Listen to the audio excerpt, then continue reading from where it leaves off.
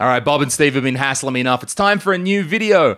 Have you ever found some local crap in your classifieds? You're like, I gotta have this.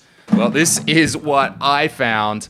Wireless transmitter for composite, and it'll take audio as well. See that red there? That's awesome. It says, careful, defect, counterfeit. Is this the counterfeit one? It came in this box, and inside what you get are these two transmitters. And if I do a little close there, you can see, yep, it's going to take that in. And on the back, it's taking power pass-through. They want this to be used with multiple. There's 4 channels. I guess you can use up to 4. And then this one here is set to channel 4 on the back. Also, the manual is amazing. Apparently, there are versions of this that can go 1,000, 2,000, 3,000 feet.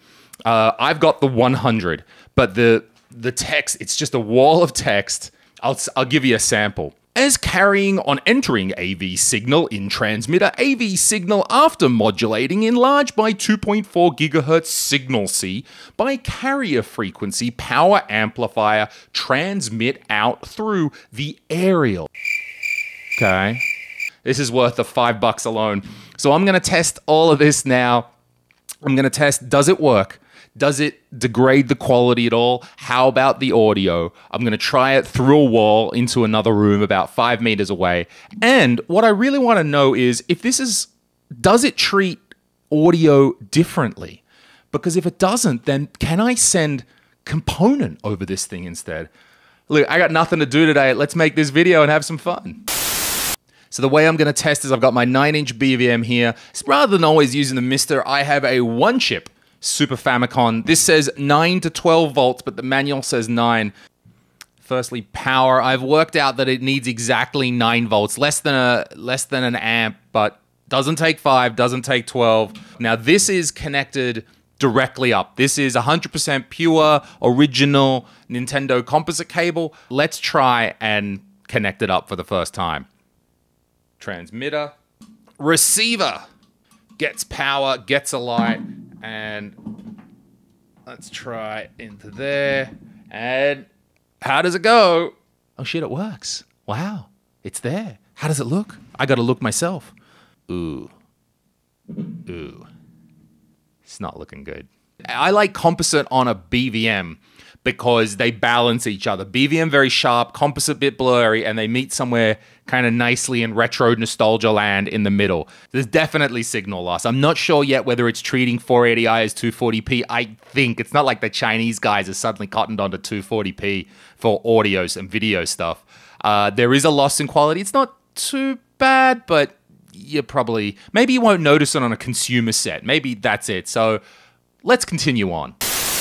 This is going directly into my recorder. Also, this is a different cable. My original Super Nintendo composite cable, left audio doesn't work. It took me 20 minutes to work it out. So I'm using this S-Video cable here. This is from the Foo off eBay. Very well shielded cable. This is the original audio. Straight into the recorder.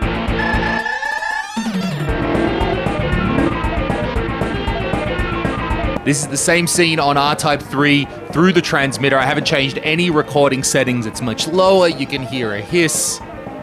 It's not as clear. Sorry. This is not done well. Our transmitter is not looking good today. It hasn't passed the audio test. Hasn't passed the video test. Who'd have thought for $5 it's not working? One thing I quickly like to check is, does composite work over the left or right audio? I've got it currently working over the transmitter, and now I'm going to plug it in to use right audio instead. So that goes out, transmitting now right audio, and we don't get nothing. So it seems like audio and video are encoded differently, as the manual in its Chinese English would kind of imply. And if we go back to the yellow port, a little bit of rolling. See that? This sort of sync. Is that me? Is that the device? I don't know what this thing's doing. Why is it rolling? God, I don't know. I'll try it again. Settle, Colin. I don't know. This thing's a heap of junk. I don't know what's going on. Why am I spending my day doing this? Who does this? Why am I outside in the sunshine? This is back direct without the transmitter. No rolling. Yeah, it's a heap of junk. Now I've got the Super Nintendo out in my kitchen and it works. Still got this kind of weird flashing or flickering going on. If I take a look at the screen myself, it's... Well, the flickering, it's not much worse than it was before because it was already pretty crap. So I'd say it's kind of working to my kitchen. So there we have it. This thing isn't good, as you would expect. You know what? I'm not going to test component because I tried composite through the left and right audio and it didn't work. It clearly is modulating and encoding audio differently to video, so we know component's not going to work. It does work through walls when it works. So right now, I've switched the channel to channel 3, and it's reasonably stable, and the picture is not too much worse than direct. There's definitely still the audio buzz that's coming through, but it's also not a reliable device. Like, if I start just... And I know this could be my power, and this is certainly not a scientific test, but it's not something you need to be interested in. That's all we have determined today with this test. I don't have my time sleuth right now, so I'm gonna get that back from Vlad. It's his time sleuth, but, you know, hey, respect. And then I'll give this thing a go just to see how it is. But interesting device. Glad I bought it for $5. Thanks for watching and just letting me fart around on a Friday afternoon testing out this stuff. Please join into the Cathode Ray podcast with Steve and I. We really enjoy your feedback. We really enjoy talking to different guests and building the community around our faithful CRTs. See you next time.